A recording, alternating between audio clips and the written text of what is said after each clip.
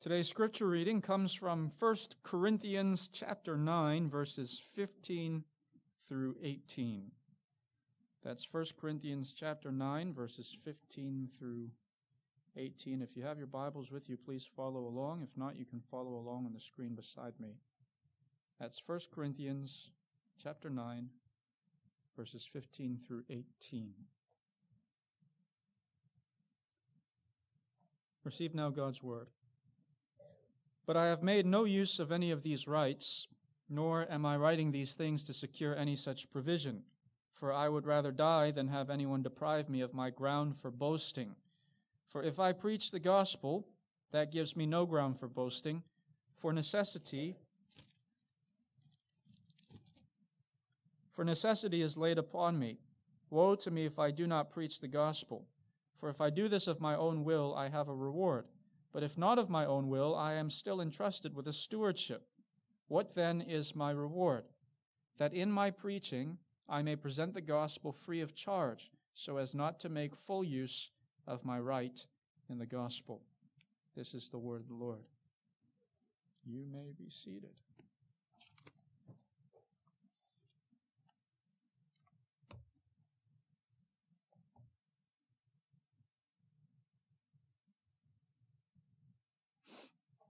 We come back today in our study in the letter of 1 Corinthians, and we last left off in the middle of chapter 9. In the first 14 verses of this chapter, Paul went to great lengths to establish his rights as an apostle of Christ, and he did this through a slew of rhetorical questions. No less than 17 of them, if you just skim through the first 14 verses, each one demanding an obvious answer which served to settle the matter that indeed the Apostle Paul has the right to be provided for and supported. Roughly speaking, the 17 questions can be divided up into three categories. Number one, an argument from common practice. Number two, an argument from Scripture. And number three, an argument from the teachings of our Lord Jesus himself. No matter what field or area of work you look at, whether it's agriculture or commerce or the military or even the temple, whether religious or secular, Jewish or Gentile, it doesn't matter. It is expected that the one who labors receives his wages. Even the ox gets to eat the grain that it treads, so that to deprive a human being of this right would be inhumane. Common practice bears this out. Scripture bears this out. Jesus himself bears this out. Paul goes to great lengths to establish his rights, not just as an apostle, but as a human being. But then, after 17 rhetorical questions, 14 verses, 3 arguments, Paul concludes by saying, "Nevertheless, we have not made use of this right, but we endure anything rather than put an obstacle in the way of the gospel of Christ." He establishes his rights only to relinquish them. And that verse that I just read for you captures the main point of this entire chapter. Relinquishing one's rights for the sake of the gospel. Relinquishing one's rights for the sake of the gospel. That's what this is all about. And it's really in today's passage that Paul will go on to expand upon this idea. Now, to remind you, in chapter 9, Paul has moved away from exhortation. He has moved away from explanation. And his plan of attack, if you will, is now example. He's not trying to give you doctrinal principles for why you should relinquish your rights. He's simply offering his own example. But as was pointed out 2 weeks ago, in Paul's example, there is an implicit command. And that command is, imitate me. That's true, by the way, not just of Paul, but of the entire Bible, not least of all Jesus himself. When you read through the Gospels, you're not just to pay attention to Jesus' explicit commands and instructions. You're also to pay attention to his example, to what he does, how he does it, why he does it, so that you could say that the entire life of Christ, as recorded in Matthew, Mark, Luke, and John, is just one big command: imitate me. Paul certainly took this to heart, and that's why he can offer himself as another example, because as he says in 1 Corinthians chapter 11, verse 1, at the end of this section, "Be imitators of me, as I am of Christ." Examples serve to model, they serve to instruct, to challenge, and to motivate, to show how something theoretical can be practically applied, and sometimes even to convict and to shame, to wake us up from our spiritual sloth, to spur us on to spiritual strength. And I am quite confident that as we look at the way in which Paul chose to live, his example will serve to do all of the above. I have divided up the rest of chapter 9 into 3 points, and each of these points gives us a glimpse into the mind and heart of Paul. They help us understand what gets him up in the morning, what makes him tick, why he does what he does. Here they are. Point number 1, Paul's source of pride. Point number 2, Paul's sense of priority. And point number 3, Paul's self-controlled pursuit for the prize. This morning we'll be looking at just the first of those 3 points, Paul's source of pride. But before we get into the text, let's pray one more time.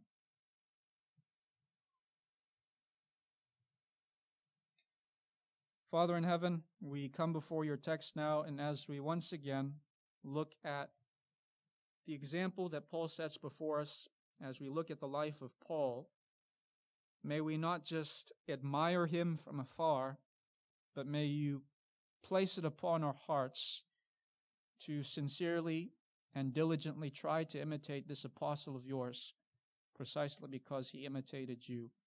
Through Paul's example, we ask that you would conform us into the image of your Son, Jesus Christ. It's in his name we pray. Amen. Verse 15.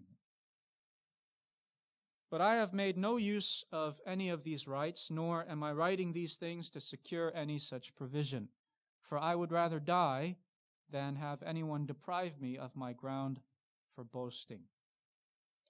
Paul begins this section by repeating what he'd said in the middle of verse 12, that he has not made use of his rights, and so we pick up right where we left off. To remind you, Paul had deemed it necessary to refuse support from the Corinthians, lest this presented an obstacle to the gospel. And we spent some time discussing why this would have been the case, why Paul's receiving pay would have been an obstacle. We won't go through the whole thing again, but suffice to say, it was intimately tied to the culture of Corinth, specifically to the patronage system that governed the relationships in virtually every aspect of that society.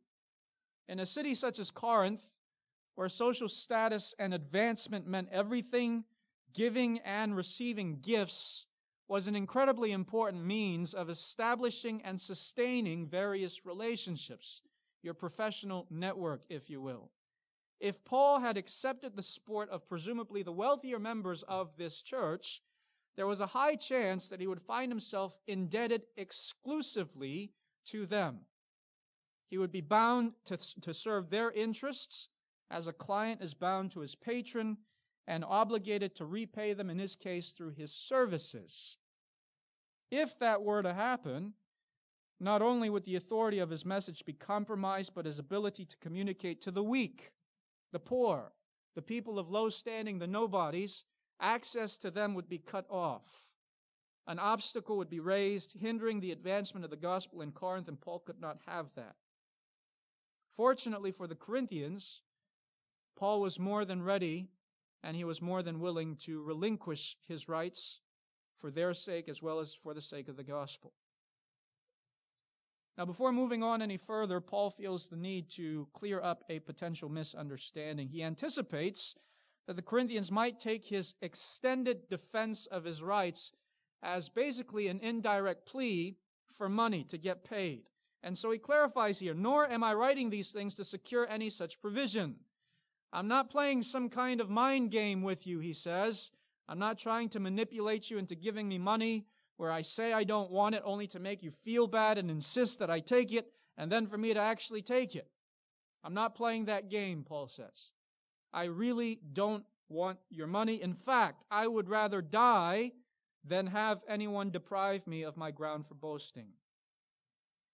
This is one of those sentences that you have to look at in the original Greek in order to fully appreciate. In the Greek, it is evident that Paul begins a thought that is then cut off by an exclamatory interjection. Literally, this is what he writes. For I would rather die, that's the thought that's begun, but then all of a sudden it's cut off. No one will deprive me of my ground for boasting. This is smoothed over in the English, but it's almost as though the mere thought of receiving support evokes in this apostle emotional outburst.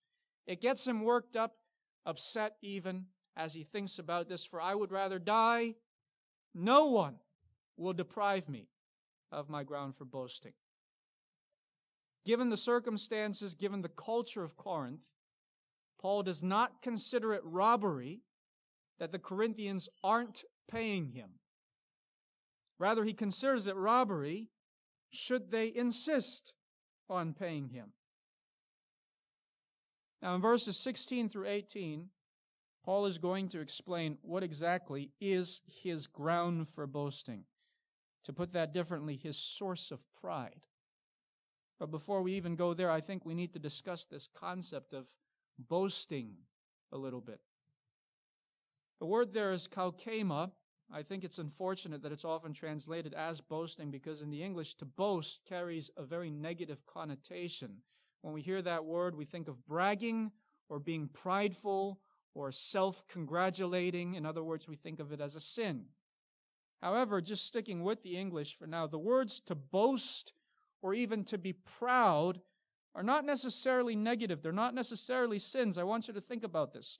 What does boasting reveal about a person? The same thing could be asked of pride. These are obviously overlapping concepts. What does pride reveal about a person? You see, boasting actually gives us an incredibly profound insight into a person's psyche because it reveals what that person truly values or cherishes in the depths of his heart. So some people boast about their job. Others boast about their position or title. Others still about their achievements, their success, their degrees. Some about their money or possessions. Sometimes it's about their significant other, their trophy wife or their trophy girlfriend. Many boast about their family or heritage or culture, and the list could go on. And for most people, it's usually a combination of several of those things that I just mentioned. What you boast about, what makes you proud, gives us a profound, meaning deep. It gives us a deep insight into the things that you value or cherish most. A good alternative translation to the word kaukema is glory, to glory in something. And I think that word is a little bit more neutral. It brings to light another aspect or nuance of this concept. When you think about glorying in something, what do you typically think of? For me, the first thing that came to mind was those ancient war movies, specifically the movie Troy. Near the beginning of that movie, for those of you who've seen it, King Agamemnon enlists the services of the great Achilles to go and fight for him in Troy. And Achilles, who's more of a lone wolf, he's kind of a mercenary for hire. He's trying to decide whether or not he should go. And in that process, he has a conversation with his mother. And this is what she says to him. She says, if you stay in Larissa, that's his hometown, if you stay in Larissa, you'll find peace. You'll find a wonderful woman. You will have sons and daughters, and they will have children. And they will love you. And when you're gone, they will remember you. But when your children are dead, and their children after them, your name will be lost. If you go to Troy, glory will be yours. They will write stories about your victories for thousands of years, and the world will remember your name. But if you go to Troy, you will never come home, for your glory walks hand in hand with your doom. That last phrase in particular, I think, is very accurate. Glory walks hand in hand with your doom. Your glory is the one thing that you will cling to your very grave. Of course, Achilles decides to go, otherwise there'd be no story. And on his way to Troy, I think more of you will remember this scene. As his boat is approaching the shores, he gives one of those inspiring speeches to his troops, and he says, "My brothers of the sword, I would rather fight beside you than any army of thousands. Let no man forget how menacing we are lions. Do you know what's there waiting beyond that beach?" Remember what he says? Immortality. Take it. It's yours. For Achilles, what was his glory? Immortality. Fame. The history books remembering his name. Women and children forever singing of his unparalleled skills with the sword. You see, just like boasting, what you glory in is reflective of what you esteem above all else. Achilles was willing to sacrifice having a wife, having children, having a happy family and peace for fame and power. So returning to our text now. Boasting in and of itself is not a sin. What's more important is what you boast about, your reasonings for boasting. And depending on that, boasting can either be a sin that is rooted in idolatry, or it can be an act of righteousness that magnifies the one true God. And so what do you boast in? What's your glory? Well, here's Paul's. Verse 16. For if I preach the gospel, that gives me no ground for boasting, for necessity is laid upon me. Woe to me if I do not preach the gospel. Before telling us what it is, Paul first tells us what it's not. The source of Paul's pride is not merely his preaching the gospel. Preaching in and of itself is not something he can boast about. It's not something he can take credit for. There's no glory he gains by doing it because necessity is laid upon him. To put that differently, he is compelled to do it. As a matter of fact, so strong is this compulsion that not to preach would result in a woe. Woe to me, he says. You can understand that as a curse. Think of the 7 woes that Jesus pronounces upon the scribes and the Pharisees in Matthew chapter 23. Woe to you, scribes and Pharisees, for you do this, you do that, you do all these things that are hypocritical. Jesus pronounced a curse upon the religious leaders of his day. Likewise, Paul understands that failure to preach for him would result in severe punishment. Now, it may be tempting to take this verse to be simply referring to Paul's obedience to the Great Commission. Woe to me if I don't obey the Great Commission and preach the gospel. If this were the case, that same necessity, the same threat of punishment would then be placed upon every believer, since the Great Commission is issued to all believers. But that is not what Paul's referring to. When he talks about this necessity that is laid upon him, Paul's specifically referring to his call as an apostle. And not just that, Paul is deliberately paralleling his call to the apostleship with the way in which God called the Old Testament prophets.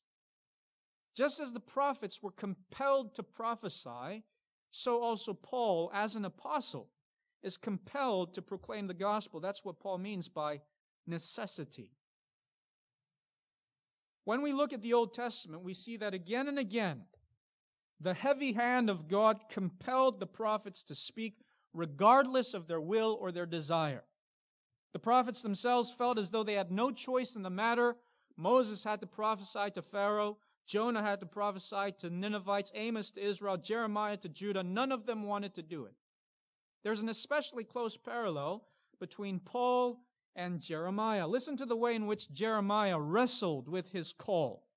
Jeremiah chapter 20, verse 9. If I say, I will not mention him or speak any more in his name, there is in my heart, as it were, a burning fire shut up in my bones, and I am weary with holding it in, and I cannot. Jeremiah had the unenviable task of proclaiming a message of destruction and judgment upon his own people. Understandably, he didn't want to do it. He even resisted it. But when he did, the words that he had to proclaim burned in his bones so that he could not hold it in. Furthermore, like Paul, Jeremiah also goes on to express a desire to die and pronounces a woe upon himself. Jeremiah 20, verse 14. Cursed be the day on which I was born. The day when my mother bore me, let it not be blessed. Cursed be the man who brought the news to my father. A son is born to you. Jeremiah says, I wish I'd never been born. In other words, he's saying, I wish I was dead. Jeremiah chapter 10, verse 19. Woe is me because of my hurt. My wound is grievous, but I said, truly, this is an affliction, and I must bear it. One more, Jeremiah 15:10. Woe is me, my mother, that you bore me, a man of strife and contention to the whole land. All of them curse me. As a consequence of his prophesying, the people of Israel persecuted Jeremiah so that he described his calling as an affliction that he was forced to bear. Both Paul and Jeremiah experienced the weight of their calling as an inescapable necessity. Both Paul and Jeremiah used the vivid language of death and curses, but there's of course a major difference between the two. Whereas Jeremiah wished that he was dead so that he could be relieved of his ministry, Paul says he would rather die than give up his ministry. Whereas Jeremiah bitterly described his call to preach as a burdensome curse, Paul says he is cursed if he doesn't preach. And this difference, by the way, doesn't hinge upon the fact that Paul is more holy or more righteous than Jeremiah, but it has everything to do with the contents of their proclamation. Jeremiah, again, had the unenviable task of proclaiming judgment and destruction. Paul has the enviable privilege of proclaiming forgiveness and redemption. So unlike Jeremiah, Paul is more than happy to do whatever it takes to proclaim this good news. He is even eager to do so. Either way, the call is from above. There is a divine compulsion to their ministry. The servant himself, whether it's the prophet or the apostle, has no say in the matter. And this is precisely the point Paul continues to emphasize in verse 17. Take a look. For if I do this of my own will, I have a reward. But if not of my own will, I am still entrusted with a stewardship. It would be one thing, Paul says, if I preached the gospel of my own will, voluntarily. Then I would be entitled to some kind of a reward, but this is not the case. I don't preach out of my own initiative. I'm not preaching out of the graciousness of my own heart, but I perform it as a duty. I am still entrusted with a stewardship. There's that analogy again. If you remember in 1 Corinthians chapter 4, Paul had said, this is how one should regard us as in apostles. This is how one should regard us as slaves of Christ and stewards of the mysteries of God. Paul there explicitly ties together the idea of a slave and a steward. To remind you, some slaves in first century Palestine, some slaves were appointed to the role of a steward or an estate manager. So Paul's point here, I think, is quite clear. As a steward, if Paul is simply executing the tasks that his master has instructed him to do, what is there to boast about? What can he take credit for? Neither the task itself nor the accomplishment of the task, since as a slave he's bound to do it. He's not like a free man whose services are voluntary. Now, just to clarify, the point of this analogy is not to give expression to his attitude. Paul is not suggesting that his ministry is a drag, that he's doing this reluctantly and slavishly. As we've seen already, he's more than happy to do this. The point is simply to underscore the fact that the performance of a duty is nothing to be proud of. The performance of a duty is nothing to be proud of. This reminds us of Jesus' parable in Luke chapter 17. And I want you to note here that whereas Paul is describing a necessity that has been laid upon him specifically as an apostle, Jesus in this parable is talking to all believers. And so the applicability of this principle is much broader. In Luke chapter 17, starting in verse 7, Jesus says, will any of you who has a servant plowing or keeping sheep say to him when he's come in from the field, come at once and recline at table? Will he not rather say to him, prepare supper for me and dress properly? Serve me while I eat and drink, and afterward you will eat and drink. Does he thank the servant because he did what was commanded? So you also, when you have done all that you were commanded, say, we are unworthy servants. We have only done what was our duty. That's the attitude that Jesus says the believer ought to have. We are unworthy servants. We have only done what was our duty. And that's exactly the attitude that Paul embodies in our passage, isn't it? The key word there is unworthy. If you acknowledge that you are unworthy to even be a slave of Christ, to be a part of His household, you will not have the audacity to take credit for mere obedience. Mere obedience. So then what is Paul's boast? We looked at what it's not. So then what is it? What is his source of pride? Verse 18. What then is my reward?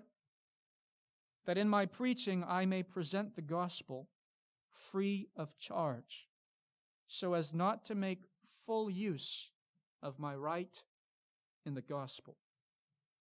Two things to note about that first phrase. What then is my reward? First of all, within the context of our passage, reward is clearly being paralleled to Paul's ground for boasting or a source of pride. And so you can think of those two things as the same. Second, Paul switches from the concept of boasting to the concept of reward because he's sticking with the analogy of a slave or a steward.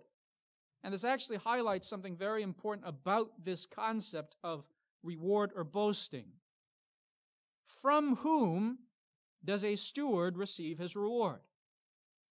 Is it from the other slaves that the steward is managing? Obviously not. It's from his master. Just a moment ago, I pointed out how boasting in and of itself is not a sin. What's more important is what you boast about. Well, let me add to that. What's also critical is who you're boasting to. Paul does not boast in front of men. He doesn't boast to men. He doesn't seek his reward from them. He seeks it from God. Bearing that in mind, I think you've noticed, but we've come back full circle from verse 15. Paul had said there, I'm not establishing my right so as to coerce you into giving me money. I would rather die than have you deprive me or rob me of my ground of boasting. And now what is his boast? Simply this, that he preaches free of charge. Free of charge. I don't know about you, but when I first read that, it just kind of struck me as somewhat cliche. It made me think, come on, Paul, you are just trying to be overly paradoxical here, because he's basically saying, my reward is to receive no reward. But that's not quite what he's saying. Once again, I can't stress this enough. Pay attention here, because this passage, especially this verse, gives us such a deep insight into the mind and heart of the Apostle Paul. I don't know if you've ever felt this way before, but when you meet someone who can rightly be considered a genius, you kind of want to look inside his brain and examine how his mind is ticking, how he processes things, because there's clearly something about him that's different, that's special. That's how I often feel when I look at the Apostle Paul. So I was pleasantly surprised when I saw how this verse basically slices his brain. It exposes first the contents inside.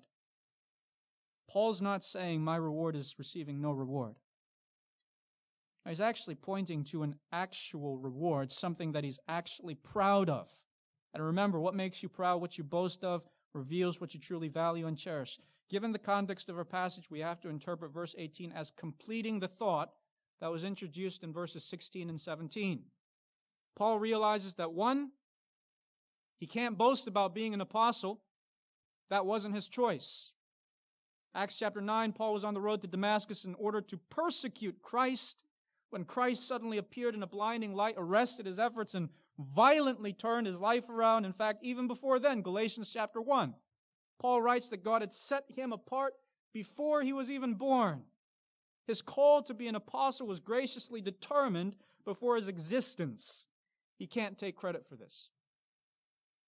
2, Paul also realizes he can't boast about the work that he does as an apostle. He can't boast about preaching and teaching. He can't boast about the inspired letters that he's writing, since these are nothing more than tasks that he's been instructed to carry out as Christ's servant. But, sticking with the analogy of stewardship, Paul is not content to simply do what he's told. He wants so badly to be able to boast about something to his master, to his God, to his Father. He wants the reward. He wants the acknowledgement. He wants to hear his master say, "Well done, my good and faithful servant." He wants so badly to imitate Christ. But you can see his conundrum, don't you? How can you imitate Christ without showing grace? And how can you show grace when everything you're doing is out of compulsion? You see, being an apostle had placed Paul in this unique predicament where all of his responsibilities and all of his duties were so much higher than the average Christian. And yet, in spite of that, he's still trying to figure out, how can I show grace? How can I make my Father proud? So he's thinking real hard, and it dawns upon him. Well, I can't boast about my position, since God's the one who appointed me as an apostle. I can't boast about my work, since God has commanded me to preach. But God never commanded me to preach for free. And so Paul decides that as a policy, I will preach for free. That's the one thing I get to choose.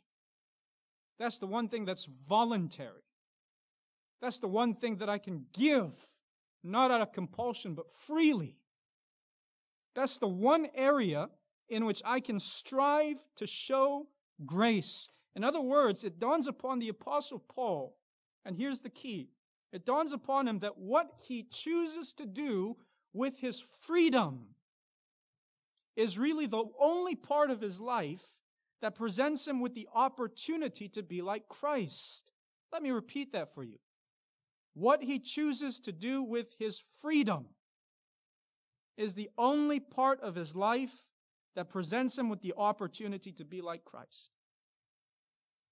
By the way, Paul didn't do this just for the Corinthians. In Acts chapter 20, speaking to the elders of the Ephesian church, he says, "You yourselves know that these hands," he's referring to his own hands, "these hands ministered to my necessities and to those who were with me." Not only did he provide for himself, but he provided for his team.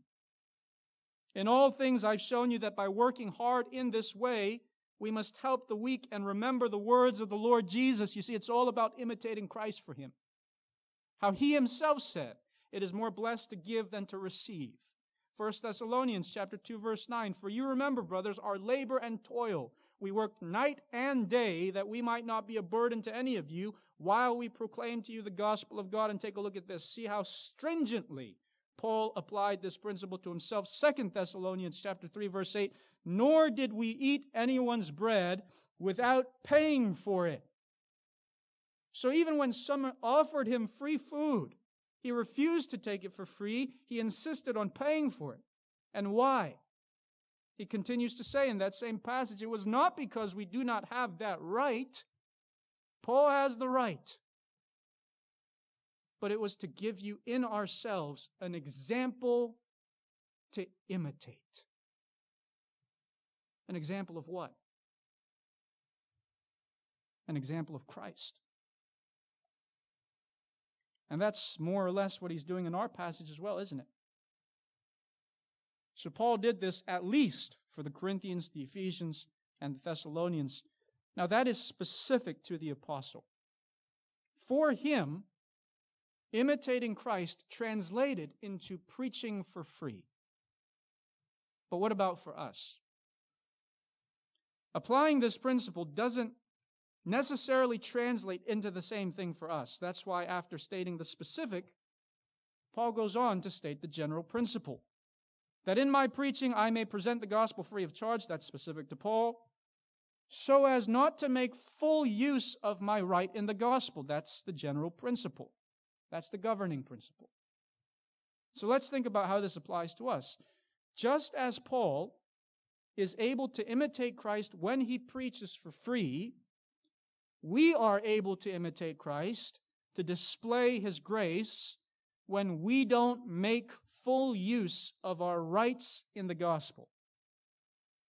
The word for make full use is katakresasthai, We've seen this before in chapter 7 when Paul talked about how those who have dealings with this world should live as though they had no dealings with it. Literally, Paul says, as though they did not make full use of it.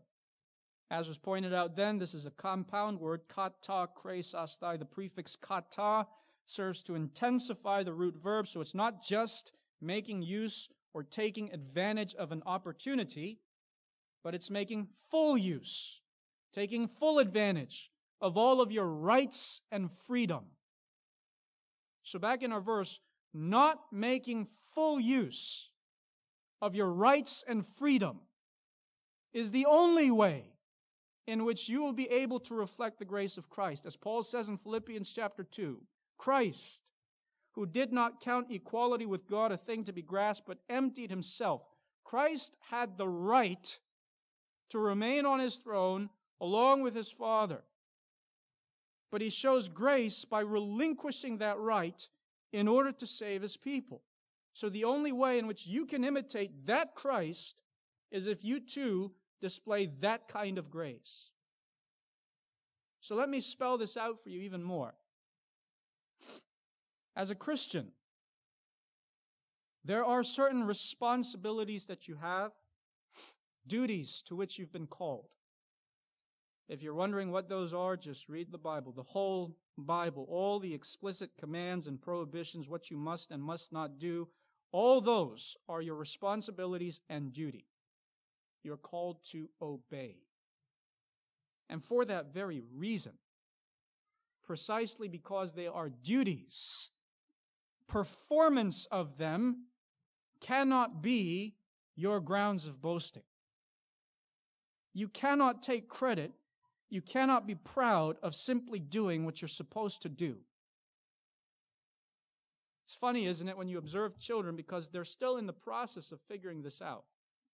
What's a responsibility versus what's done voluntarily? So sometimes little kids will clean up their room and they'll drag their mom over and say, see, I've cleaned up my room. And they'll boast about what they've done, wanting to receive some kind of compliment. And it's amazing to see how children thrive off of praise. But at some point, the mom will stop saying, good job.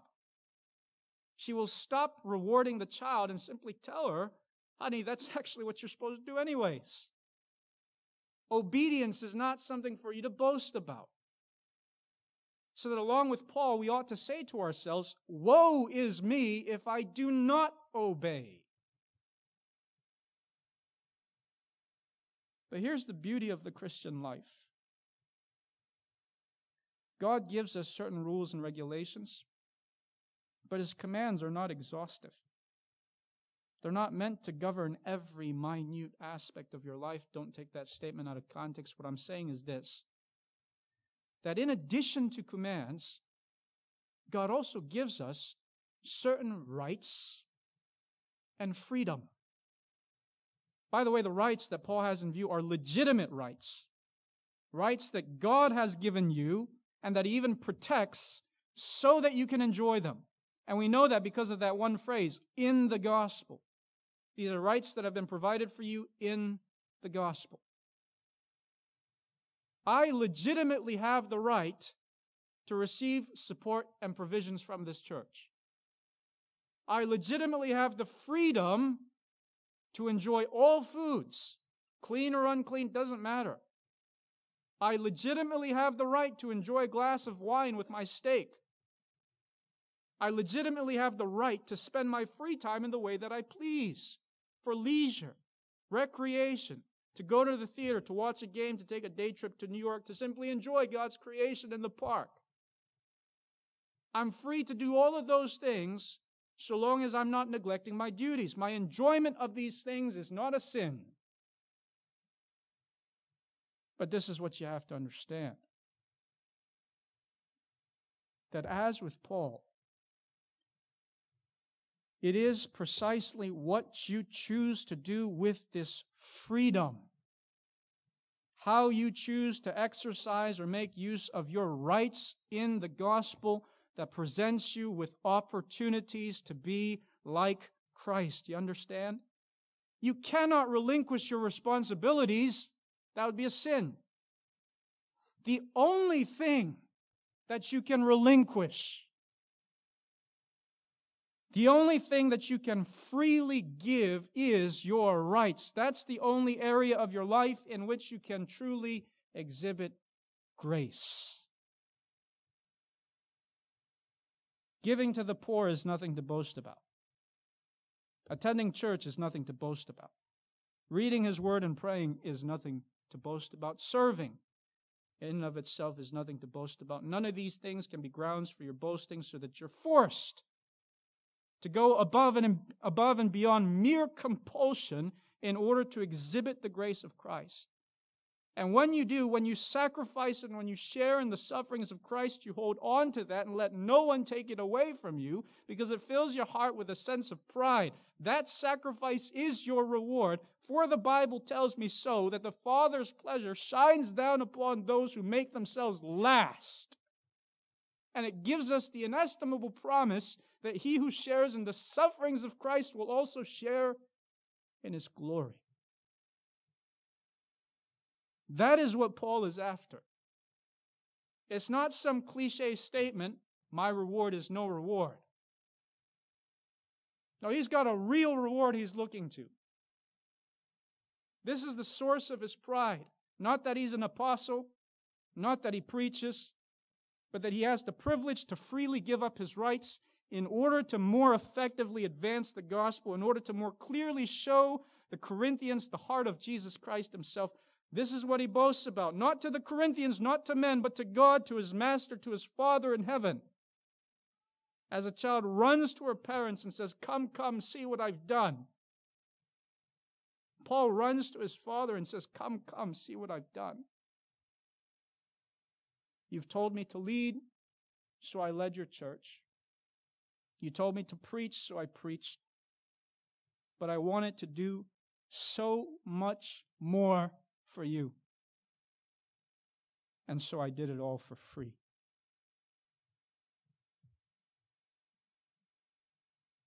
What about you? What is your boast, and what is your source of pride? Next time, we will be looking at Paul's sense of priority. Let's pray.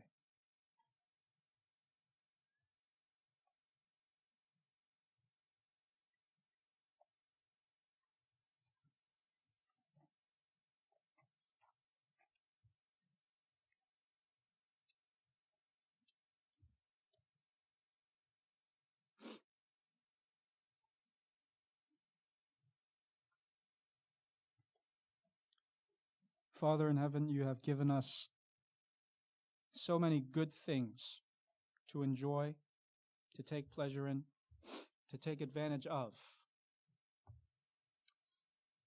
The greatest gift of which is your Son, Jesus Christ. Father, we confess that often we selfishly make use of these rights in the gospel. We don't look for opportunities to show the grace of Christ to others. We confess that we fall short of the example that Paul sets forth in his own life. Father, you have given us this freedom so that we might freely give ourselves, so that we might advance the gospel in this world, to let your kingdom come so that as many people as possible might praise your name. Father, help our hearts be more focused upon the treasures of heaven that you've set before us. Help us not dwell upon the things that are created, no matter how good they are, but may we fix our eyes upon the Creator. Father, we ask that you would fill our hearts with a desire to please you. May your pleasure be our ultimate reward. May we be able to boast to you as a child does to his father. And we thank you that we can even call you Father, and that indeed you take pleasure in the actions of sinful men. We recognize that you take delight in us precisely because in us you see an image of your Son, Jesus Christ, and so we thank you for him. We pray these things in his saving name. Amen.